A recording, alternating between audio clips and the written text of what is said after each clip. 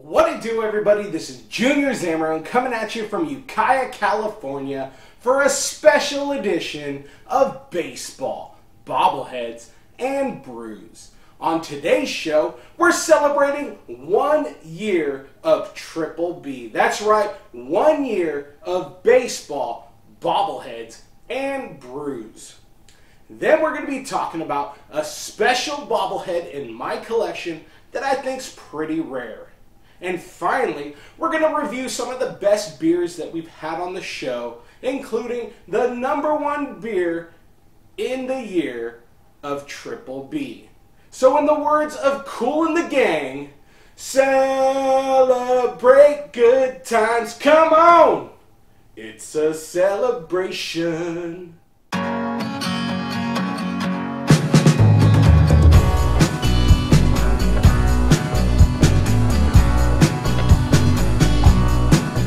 It seems like just yesterday that I was sitting right here at this table in front of this camera right here.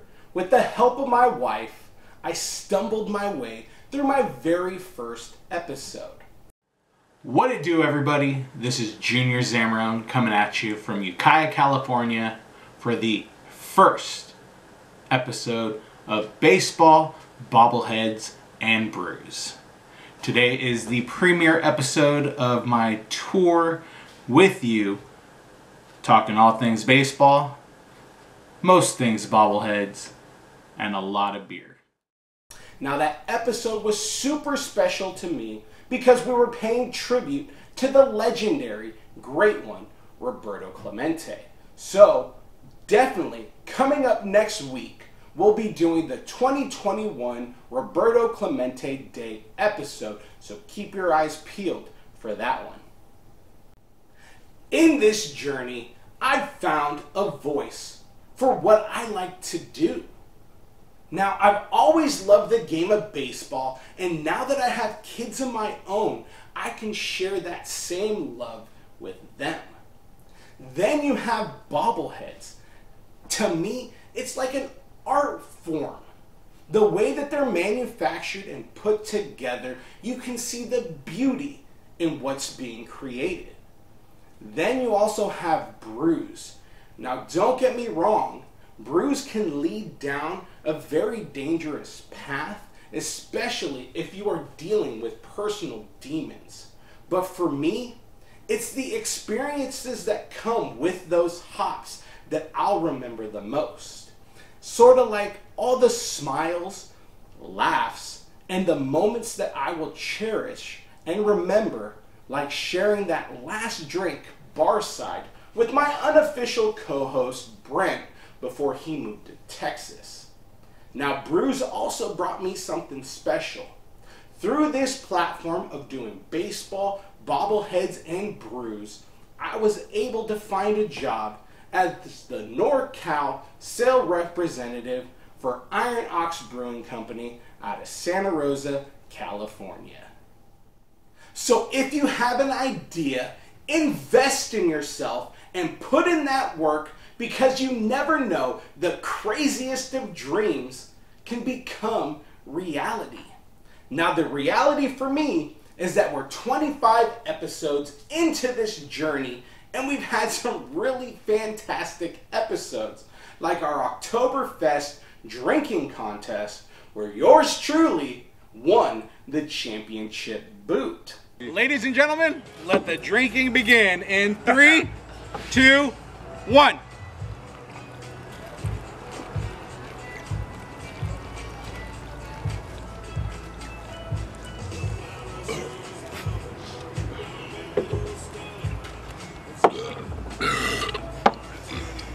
Ugh, that's hungry.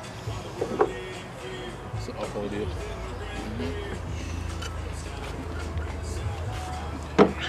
Oh, that's cold. Go ahead. Still on. I'm like just getting ready on number 2 now, and you guys, he's on 3. Yeah, I'm gonna. God damn. Wow, man. How many subscribers do you lose if you're the only one that pukes? -3. Because I'm not going to get there. There's no... Junior should find some. If you burp it all up and puke it out, it doesn't count. You can do it all over again. You do it all over again. He only has 3 subscribers, so.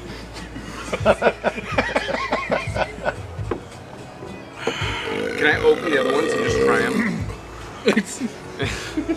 See how they are? I mean, after Junior wins. Yeah, he's him and Dustin are just going at it over there. I don't know. I'm gonna fucking beat him. I don't know. Dude. Good He did a lord. fucking anima before he got here, though. He's cheating. Ladies and Hey, gentlemen, you can take a break. I think they concede. You can watch, dude. You just have to watch. No, you Well, I got just- it. you're You're big gonna man. win. You be a man and win. I'm impressed. That's deep, bro. Finish off with Taste any of that. them? Yeah, I'll just claim second place over here. You gonna take a break now? He's definitely working. Yeah, you have a bit. You could just slow it down. No, all right. He's gonna go for it. All right. Fun walking his ass home. That's gonna be fun. It's like drinking a half a glass of tequila. Ladies and gentlemen, your winner is Junior. Now you got to chug another one out of the boot. Then we also got invited down to Iron Ox Brewing Company by Kevin and Vince, and they premiered 3 new beers with us and gave us wonderful insights into the brewing industry. Now I look forward to possibly doing that same thing with our good friends out at Laughing Monk, and then maybe even Sudwork Brewing Co. Now, some of my favorite episodes are centered around my childhood idols, Catfish Hunter and Juan Marichal. Then you also had our Black Aces episode, and it now holds an even bigger place in my heart because the godfather of the group, Jim Mudcat Grant, recently passed away. Rest in peace, Mr. Grant. Then you had the bar side beer chats with my brother-in-laws, along with my boy Farmer and Chief and my brother Mexi Steve. Those were full of laughter and killer beer. And I can't forget about our beer Sherpa Shotty from the West Side Renaissance Market. He always kept us stockpiled with phenomenal beer. So if you're in the Ukiah area or just passing through, you definitely have to stop at the West Side Renaissance Market to get some killer food and even better beer. Now, Shotty, I look forward to doing an episode with you soon, maybe looking for the best kettle sour out there. Now, I gotta shout out a couple guys that helped me break into the game. That's right, from the Bobble Bros podcast, I got my Yankee bro and my Red Sox bro. They had me on their podcast and then did me the favor and jumped on a Zoom episode where we were looking for the best cerveza out there, and we were talking about custom bobbleheads. I also got to shout out my boy from Instagram, D from Beer Talk Now. You guys showed me so much support and brought a youngster like me into the game and guided me, and I really appreciate that. Now, D, don't forget, you got to come down to Santa Rosa, and we got to be able to try, for the first time for you, Pliny the Elder. Now, I don't know exactly what is in store for the next year, but buckle up and get ready for the ride, because you better believe there's plenty more baseball, bobbleheads, and brews to come.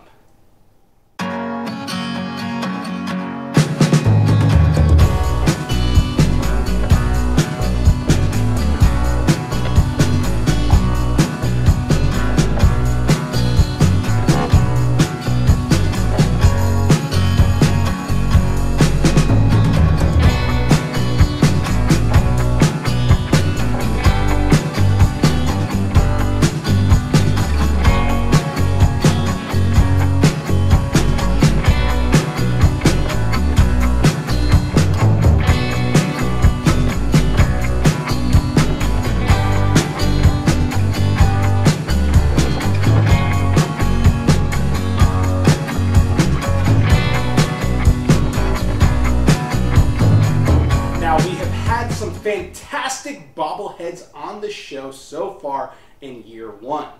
I gotta shout out our good friends at AGP because you guys had the most bobbleheads that I featured on the show. Now, you guys aren't the only cats in the game, so I gotta shout out as well Success Brands and Destroyer Promotion for the wonderful bobbleheads that you bring to the game. Now, speaking of wonderful bobbleheads, I gotta give a huge shout out to @NorCalNotter. Now, he has 3 bobbleheads that I hold dear in my collection. We have Harvey the Rabbit, then we have a dual gold glove holding Mike Norris, which came autographed. And then he has the best group bobblehead that I have in my collection, and that's the Charlie Finley bobblehead.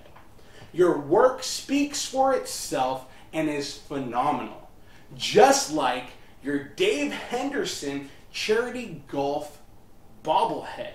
I hope somewhere down the line I can try to add that to my collection, but I already know that that's going to be really hard. And then on Twitter, you released a Joe Rudy bobblehead. I already told you there, shut up and take my money because I definitely want that in my collection. So if anybody's watching, I highly recommend you go out and follow on Twitter and Instagram @NorCalNotter. That way you can check out his phenomenal work for yourself. This week's bobblehead, to me, is super rare. I believe it was given out in 2014 as a promotional item from MLB Network for the hit show Intentional Talk featuring Chris Rose and Kevin Millar.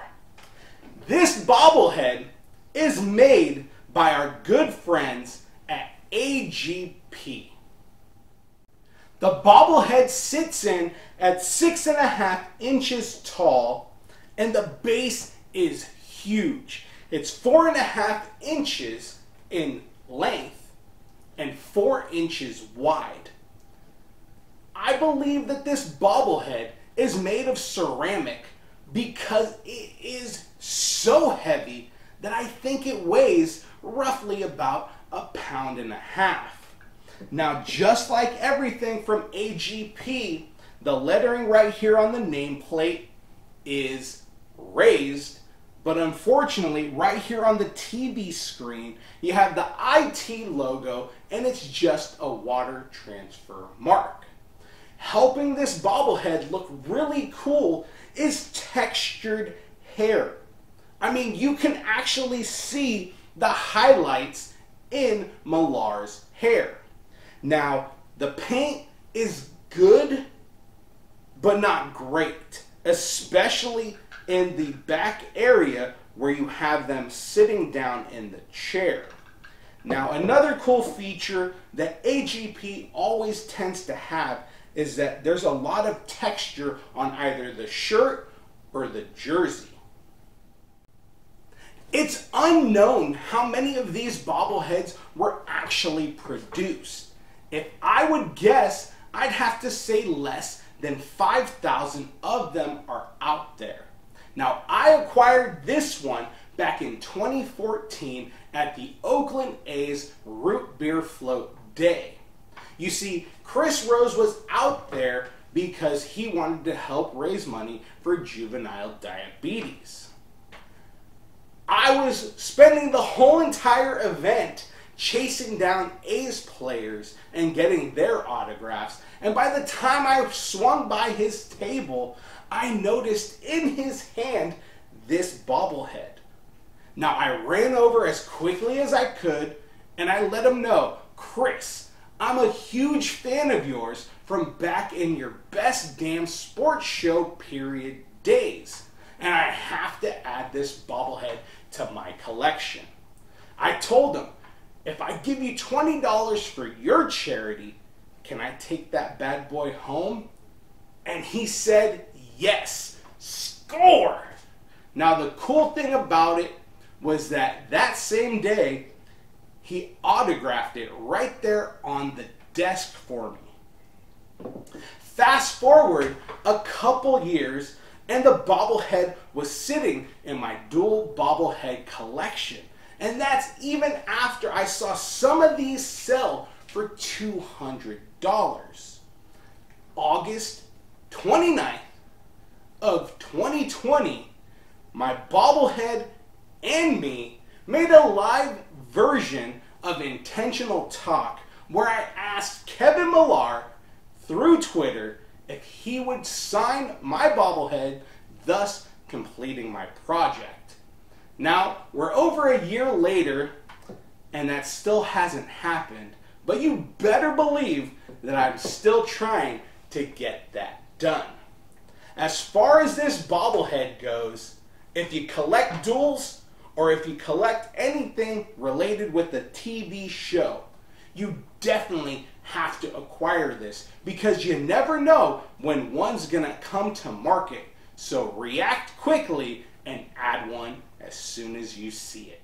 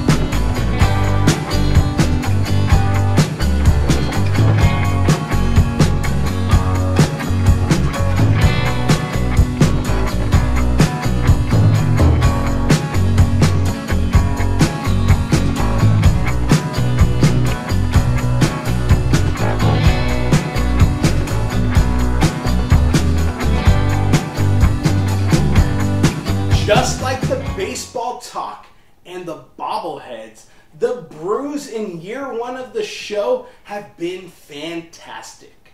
I mean, on episode 1, we had the unofficial beer of baseball, bobbleheads, and brew from Pyramid Brewery, the Curveball Blonde Ale. Then, I'm really spoiled and have wonderful local breweries around me like Anderson Valley Brewing Company, Hen House, and the emerging Iron Ox Brewing Company.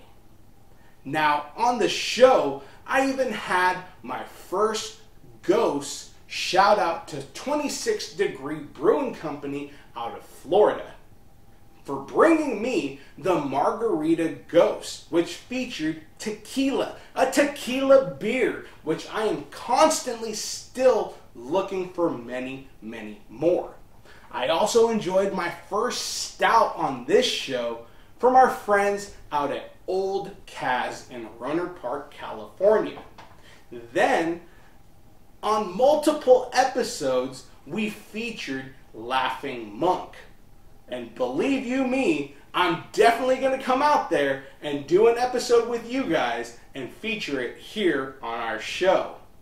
Then, we also featured Strike Brewing Company out of San Jose on multiple episodes, as well as Revision Brewing Company out of Reno, Nevada.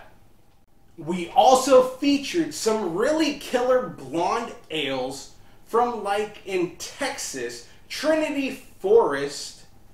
Then we also had the Kolsch from Almanac Brewing Company in Alameda. And most recently, Huss Brewing Co. out of Tempe, Arizona.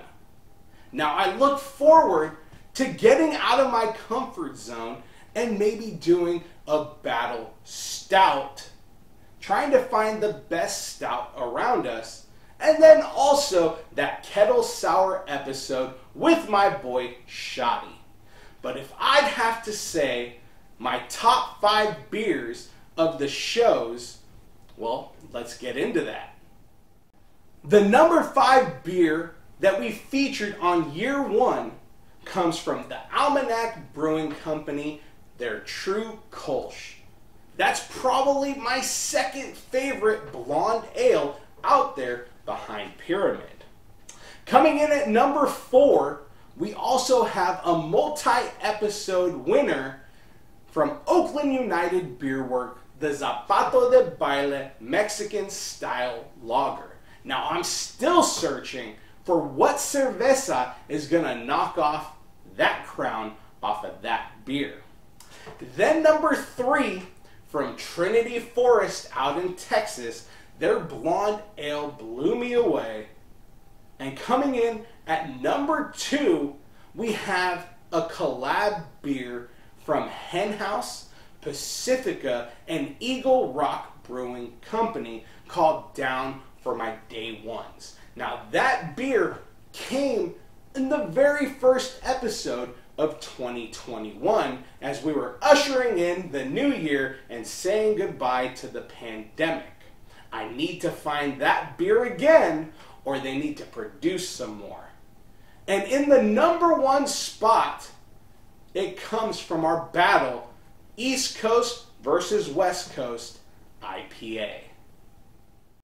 Now this week's beer comes from episode 14, which featured my boy Shoddy and the unofficial co-host Brent, and we were searching for the clear-cut winner of the battle of the IPA East Coast versus West Coast.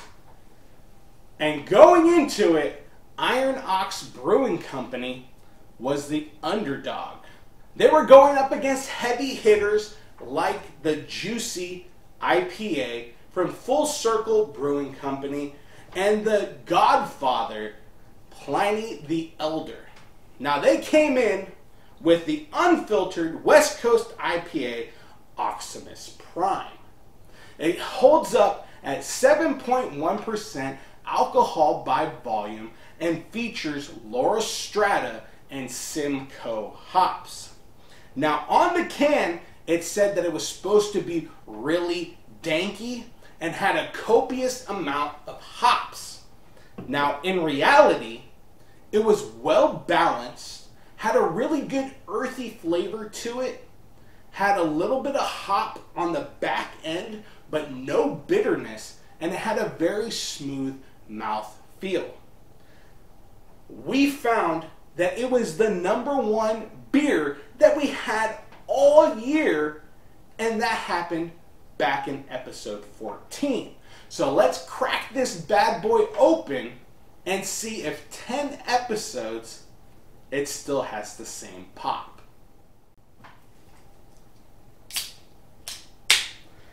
Now again, I gotta shout out my boy on Instagram at Numbskull Artwork, because he came out with this beautiful can art. It pops, and that's one of the reasons why I got it on the show when we saw it.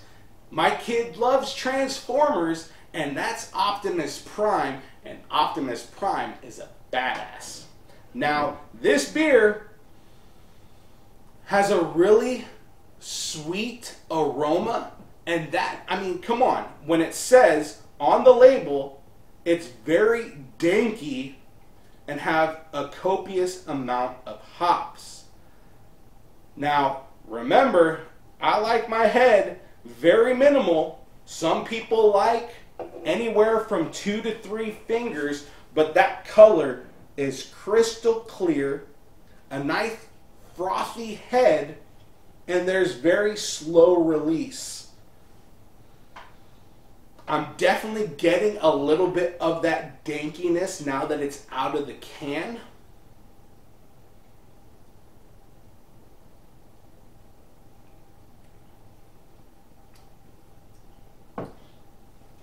And there is a slight bit of a bite on the front end, but it still has that earthy flavor to it.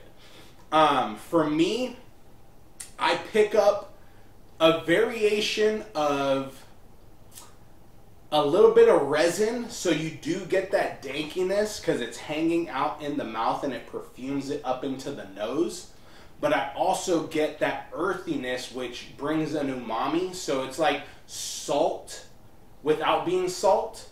You know, it triggers that umami flavor in your brain. So that's where I think the earthiness comes from. It could even be woody.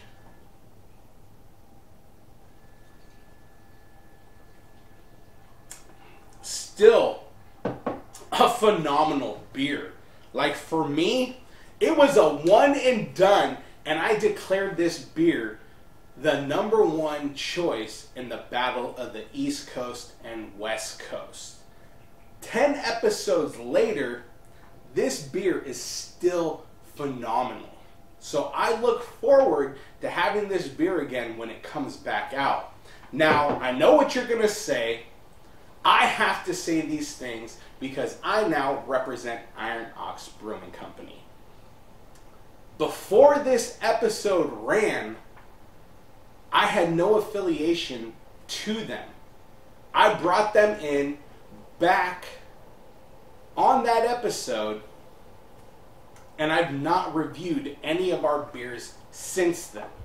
I want to let you guys know that on this channel, I'm not going to fluff you up. I've seen a lot of beers that we've had on blind taste tests that weren't that great. We do want to point out the good things that we experienced in them, and it's up to you to see if you like the beers.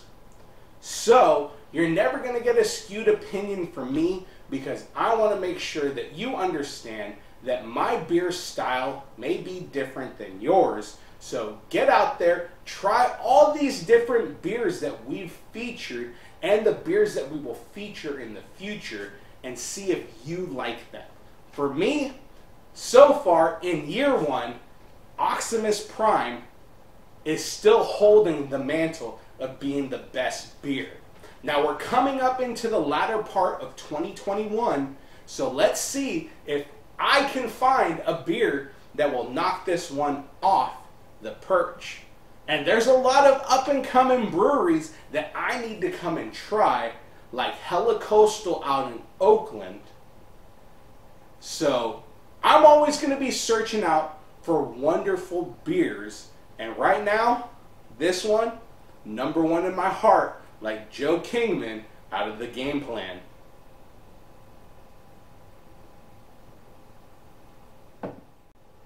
Now, I want to thank everybody for hanging out with me in the very first year of Baseball, Bobbleheads, and Brews.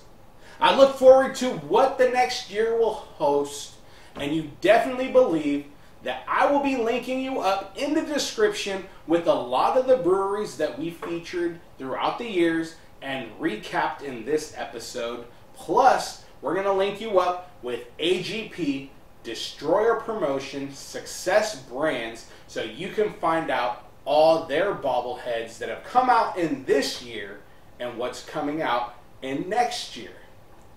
I urge everybody to hit that like button and subscribe, because without you guys, I wouldn't be here, and I appreciate each and every one of you. So don't forget to hit the like button, subscribe, and we'll see you next time on Baseball, Bobbleheads, and Brews.